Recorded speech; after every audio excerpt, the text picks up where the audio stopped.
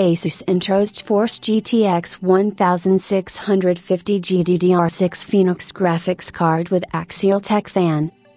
ASUS today introduced its GeForce GTX 1650 GDDR6 Phoenix graphics card, model PH-GTX 1650-04 GD6. This 2-slot thick card is 17.4 cm in length and 12.6 cm in height, designed to fit in most SFF cases. Its cooling solution consists of an aluminum monoblock heatsink that's ventilated by a single 80 mm Axial Tech fan.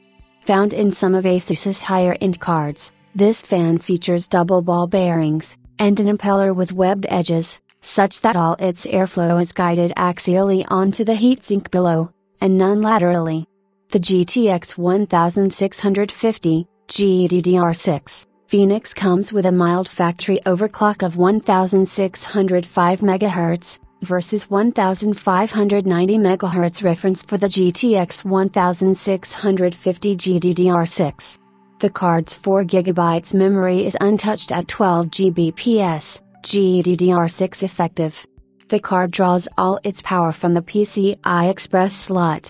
Display outputs include one each of dual-link DVI-D, HDMI 2.0B, and DisplayPort 1.4A.